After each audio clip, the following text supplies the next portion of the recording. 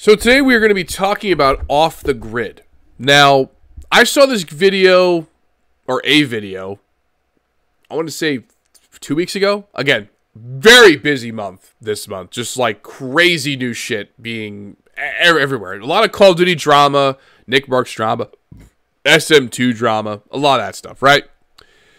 I wanted to really just kind of, sit back, relax, and kind of give you guys a good opinion on these new games that are coming out. One in particular being Off the Grid. This looks like it is a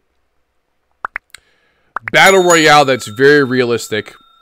Very soon, very, very soon. Too early to tell whether it's going to look like the way it does or the way it's going to play like the way it does. There's a lot of assumptions that are being made online. I'll show you a couple of different, maybe I'll show you one video and then I'm going to show you a little bit of a like a trailer breakdown, not the full trailer, but just like one of the weapon scenes, which kind of looks really cool, which I want to show you guys and kind of talk about for a little bit. But it looks like Off the Grid is going to be a realistic battle royale that kind of takes place on an island that constantly changes. So it's going to be that classic where the everybody wants the island to change with people, maybe the size of it, or the the things that are able to be done on it, and it looks like it's going to be a fun experience. Again, we're doing a lot of assuming. This looks like it's going to be a game that is going to not only bring a whole new wave of possible game development our way, which is what I've been kind of trying to fight for, and bring a whole new game scene to us so that we not only are eating the same shit and calling it caviar, we are actually making progress in the gaming world and making games that not only are interactive with our plans, with our attention, with our with our ambitions. But now they're going to start hopefully making games that are, that are real time. And with the introduction of AI, there's a lot of games that are going to probably implement that, which are going to bring us into a very, very interesting time, especially in gaming. There's a lot of controversy around AI right now and how it kind of, it's alive, it's sentient. But a lot of people are throwing around a lot of buzzwords to kind of scare people or trying to sound smart. But at the end of the day, I'm going to give you like a little brief summary of the whole thing here and my opinion on it. There's one video I saw and somebody tried to say that just because a robot or an AI was able to pick a ball out of a basket and say it's a pink ball, whatever, they tried it 500,000 times, and then 500,001 they succeeded, right? Yes, that is awesome, but that does not mean that it is sentient or alive or can think for itself, right? The comparison with that was that a child is taught the same way. You do something with a child a few thousand times or even more, then finally they get it, and then they start to learn. But the difference between computer code and a child is that a child has a brain to develop, right? And they have feelings, and they live in the real world. Now, I'm not saying that it's completely off the table that AI can't be sentient, but you have to think about it in a sense of maybe in the digital world, an AI program could potentially be sentient or a being or whatever, because then it kind of grows up in its own world. But if you're just talking about a robot that was programmed to do something over and over again until it gets it right, that doesn't mean that it's actually has feelings, that it can actually think about things, right? Any AI people, if you're in the comments, you can let me know if I'm wrong or whatever, but that's kind of my take on the whole thing. But AI being introduced into video games is going to create a whole new dynamic, especially in a game like Off the Grid, because if you're able to not only have player-to-player arguments, sessions, that means that the AI in the game, the non-playable characters, the NPCs, are going to have you're going to have similar interactions with those. And not only that, but the AI may actually also learn off of conversations that we have. So that may be a bad thing because a lot of people are very racist on these games. So there's a good and a bad side. So let's hope that there's a way to regulate that. But at the end of the day, I think that the AI is going to be able to give you a more immersive experience, especially in a VR game, that is going to give you an overall better feeling when you're playing a game, or an overall better immersive experience. And that's really what you want in these types of games, especially something like Off the Grid. It's realistic, it's made in Unreal Engine 5, and it's going to give you the best possible experience that you could hope for. And if you agree with this, please drop a like on the video. I do appreciate it. I do appreciate all the support so far. And if you have a comment on AI, just let me know. I will do my best to answer it. But anyway, there's a couple of things in Off the Grid that I've seen so far, to the trailers that I've watched, and the stuff that I'm going to show you. But I'll get into more detail on it in just a second, because we're gonna watch a couple of videos, or a couple scenes from videos, and kind of break it down. This is a battle royale. A lot of people are comparing it to Warzone and how Warzone's failing right now, yada yada yada. Right now, there's nothing close to what Off the Grid is offering as far as experience, as far as, openness, like open world, because it's going to be kind of like a battle royale, almost like an open world battle royale. I would even dare to say that it might be even a Warzone killer, or a Warzone 2 killer, right? I don't want to say that and that be law, but it is very well possible that it might be a rival, or even kill Warzone, or anything that's like it. Like, that's why I think Fortnite is trying to innovate their system so that they don't get left behind, which I think is what is happening to Warzone and Activision and Call of Duty in general. If you stop innovating, it doesn't matter how big you are, you'll end up just stagnating. And, a few $1 billion a year is still pretty good, but at the end of the day, you're just going to be ripping off the same audience, and you're not really going to be making any real change or bringing anyone new into the picture, which is very important if you want to grow a company, right? So I'm thinking, right, that that Off the Grid is going to be a good breakthrough for everyone. And if it is real, I know that we've had some scares. I don't know if you guys have seen the day before. That game was a pretty much a lie from the beginning. There's a lot of evidence supporting that. If you want to go on different YouTube channels to go find that stuff, you can do that. But I don't think that this is like this. They've had a lot of different trailers. They've had a lot of different stuff, so it looks like it's real. It could just be animated, which is very well possible, but that also doesn't mean that it's not going to look great, or it's also not going to be real. The day before just kept getting worse and worse over time, and that's really what kind of sparked, the chain reaction of a lot of people losing trust in the game. There's probably some internal things that we didn't understand, or that we didn't know about, which is fine. But they should have been sharing that with the community, instead of just keeping it on the down low, and then making excuses for not being able to launch their game. This is a lesson for anyone that's trying to release a game in general. Like, keep your people in the fucking loop. Seriously, no matter what you do. I will probably say this. Off the Grid is probably going to be at least another 2-year title, maybe 2 to 5 years. I would say so. I wouldn't expect this game to be released within the next year or two. If it is, I'd be surprised. They might have been working on it way before what they've done. But be cautious before you buy this game.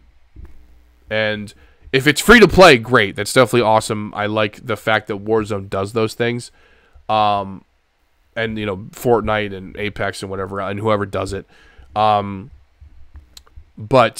you can kind of get a feeling of it. But if it's free to play, be very cautious, because it could be just not a money grab, but you could start seeing things that, like, Fortnite we're doing, Apex we're doing, Warzone we're doing. So you want to be very careful of what you pick and choose in general, right? So let's kind of dive into this real quick. I wanted to show you this trailer real quick. It's not going to be the whole trailer. I want to show you the weapons portion. You can see the different trailers of part 1 and 2 online everywhere. The person that I saw this from is Infant Terrible. I'm not really sure how to pronounce it. If I'm butchering his name, I apologize. But we're going through the weapons thing here, so let's go here and let's make this a little bit longer.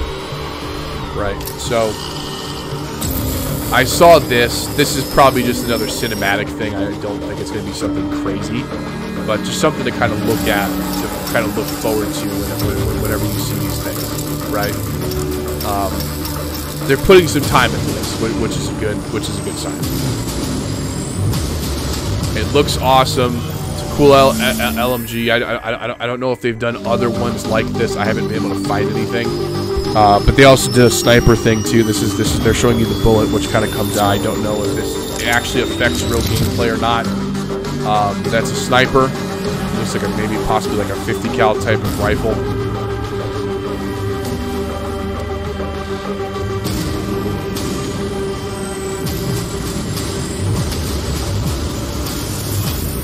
Looks awesome, right? That's pretty cool, pretty futuristic. That's the channel, in case you're wondering.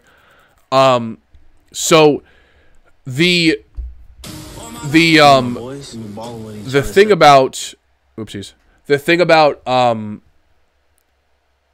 the thing that I wanted to kind of with this trailer is that a lot of the stuff that they've been releasing has been very cinematic, so very, you know, like theater almost worthy, right? These animations, they're very enticing, they're very good, but the thing is that like now we have to kind of moderate expectations. Like it's not going to look like that when you go to play it, right? It's a cyberpunk. As much as I hate to bring this up, it is a cyberpunk inspired game. Now, Cyberpunk was disastrous when it launched. Like I think it just started getting good, what, 2-3 months ago, 4 months ago, 5 months ago, maybe 6 months, something like that. I want to say 6 months. And just know that whenever you see trailers like these, know that that's not what the game is going to look like. Like games will not look like this for probably another 10 to 20 to 50 years, right? Because you're going to melt your fucking PC, like at the end of the day, or Xbox or whatever. It doesn't really matter what system you're on. Like, you cannot run that as a game. It's almost impossible. So, and when that becomes the standard for games, there's going to be a new standard, like 24K trailers that are going to look like the way that they're going to look like in the next 50 years. So it's like the standard is always going to be, we're always going to be trying to catch up to the standard as far as cinematics go, right? So your game is never going to look like that. Ever. I don't think it's ever going to look like that. It'll look like the way it is now in 50 years or 20 years or whatever, but it's not going to look like the way it's going to look like in 50 years from now, the trailer itself. The game is never going to look like that. So you're always going to be playing catch up. Just keep that in mind. So that's why I'm trying to also like minimize expectations. I'm not trying to shit on your parade. I think it looks great. I'm gonna probably give it a try if I can play. I probably can't play it on this Xbox. I'm pretty sure it's only gonna be out, which I'll show you guys in a second on the TikTok video. But I think it's only gonna be out on Xbox S and X. Like I don't think it's gonna be able to run on this Xbox, in which I wouldn't expect it to. Like my PC almost my Xbox almost melted playing on what was it called? Playing World War Z, and even Warzone like almost melted this Xbox. So at the end of the day, I don't expect it to play on this. Like I don't know when I'm going to get a new Xbox. I don't really have the money for it right now, which is also why I'm making these videos, so I can make some more money and hopefully buy new stuff. So like the video if you can, and share with your friends, and make a comment. That does help. Get these videos to go out as far as possible. Is these are the ones that I can actually monetize are the podcasts, and hopefully be able to get some sponsors and whatever else, and give you guys the best content possible. And by the way, I'm not going to ever like do a sponsorship that I don't believe in, so I'm never going to sell you guys trash. Just letting you know. Like that's why I don't have a sponsor now, like either, especially on my shorts, because I just haven't found a sponsor that's good enough. Like I wear the Astros in hopes to like maybe like, you know, Turtle Beach or Astro or something like that. I actually had Turtle Beaches, but I gave it to my friend because he needed a new headset. So he was, and trust me, it was bad. Like this was excuse me, this was broken. Like this thing was broken on his headset, and he couldn't even use them. Like he had to like tape it up and shit. So I was like, here, just take these fucking headsets, dude. But those are Turtle Beaches. I gave those to him, and then I wear the Astros in hopes that one day maybe somebody would, you know,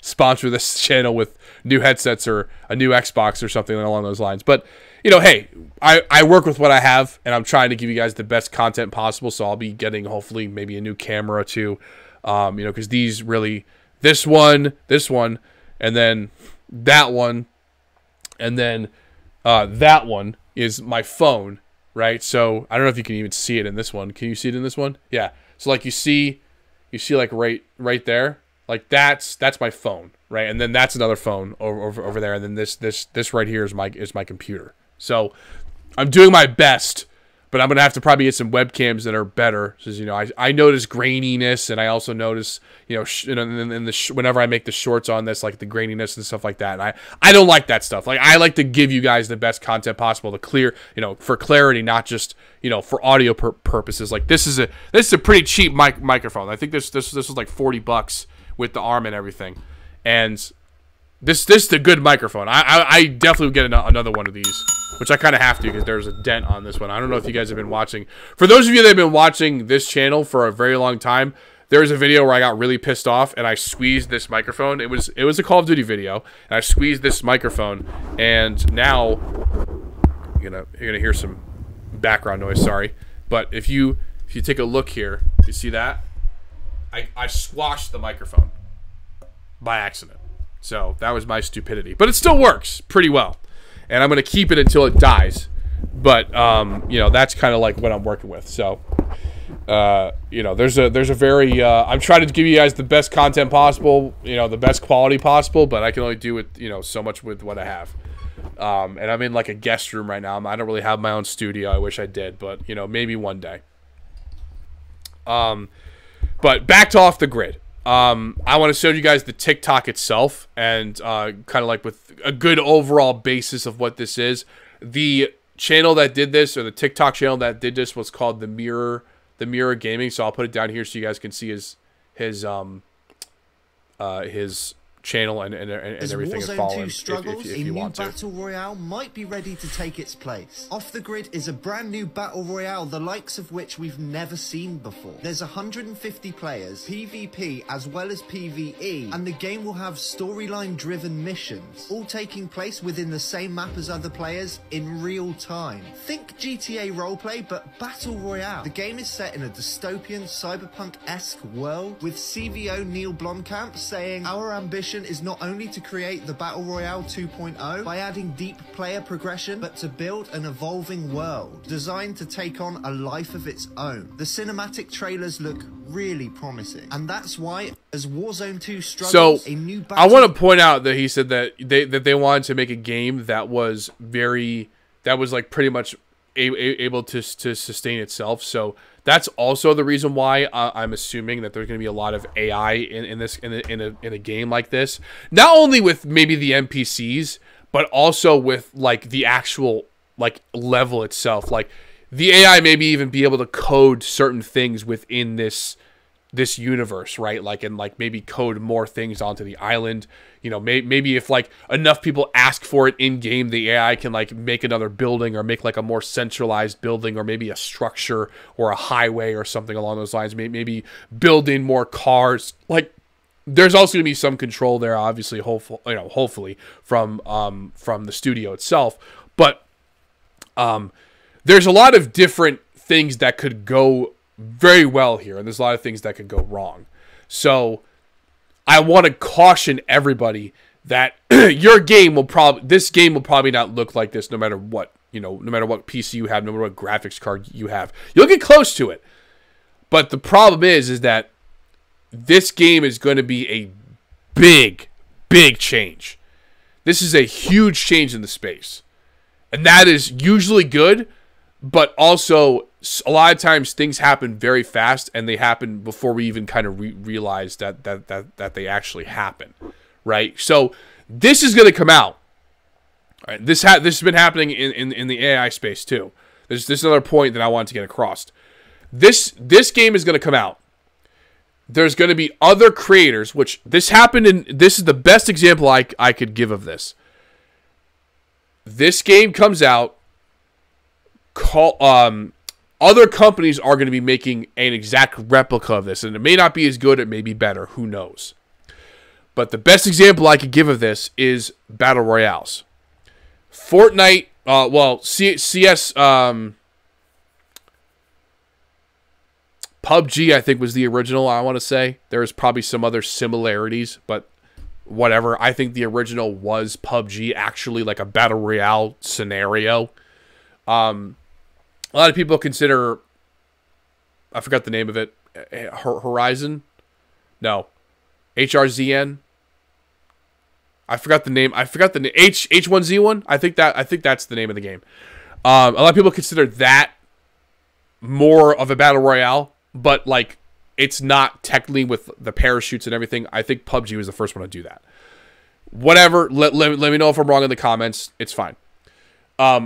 Getting on with my point. So this happened with battle royales. Then Fortnite came out. Then Apex came out. Then Call of Duty did it. Then then it's like all the third party guys are doing it, and it's like then it just becomes this copy and paste method, right?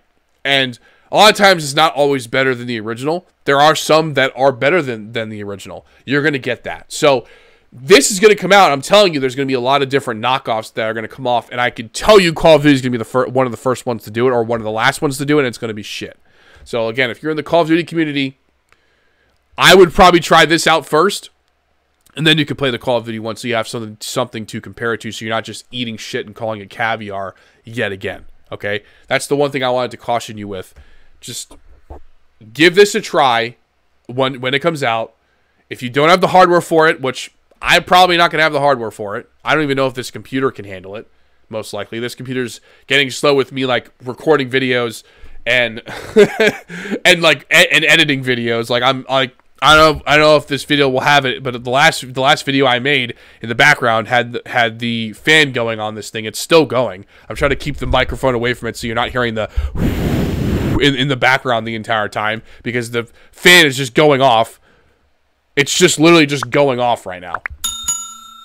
And I think I'm seeing it pick up. So this whole episode, I mean, even the last one probably had the same thing, and I apologize. That's another thing I'm trying to fix. You know, like I may even just get rid of this PC, or maybe get another PC and have a recording PC and have a gaming PC or whatever. But yeah, this has been doing that whole. Oh God, oh, it froze. I'm just gonna do that. The other camera just froze. I'm kind of scared. So anyway, yeah, I mean this PC can barely handle what I'm doing with it now. So I mean I don't think it's gonna be able to handle. I remember I made a video one time about how laggy Battlefield 2042 was, but then I realized that it was because of me and my computer. I was trying to record and play it on the same computer, and that was a big no. They said do not do that. That was a stupid idea. But this is an Alienware computers. I mean this has served me very well in the past. So you know at the end of the day, it has served me very well. So I want to thank you very much for watching this episode, and I want you to leave a like, and especially if you're excited for a game like this, a game that's very vast and kind of, you know, its own little universe, right?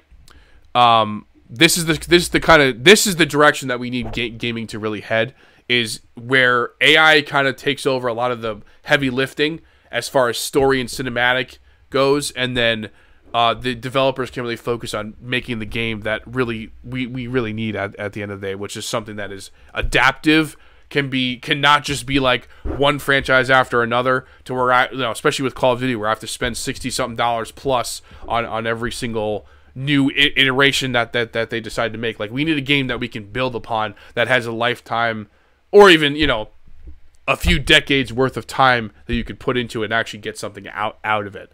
That's kind of where Grand Theft Auto comes in. But there's one other thing that I wanted to mention too. I think DMZ is very close to this, especially from this TikTok that I showed you. A lot of examples that he made is really what DMZ kind of is in Warzone 2 right now, or in Call of Duty in the franchise. So if they are able to build out DMZ to be something like this, where they kind of integrate AI into it, like real AI, where they kind of make like a story almost out of it. They give you objectives. They have a lot of those mechanics in there now, but a lot of it is not really, ironed out yet, really. So it's more of like, you drop in, you kind of get some shit, get some weapons. That was really what it was for getting cool weapon skins and, different variations of weapons. Like you can get the Scar and whatever else. That's really what it was for. They missed their mark on how cool DMZ could have been as a game itself. I haven't played DMZ in a while, so they could have updated it quite a bit. I haven't played in like a month or so. So they could have updated it. You can let me know in the comments and drop a like too. But I think that DMZ is the closest to what this game off the grid could be.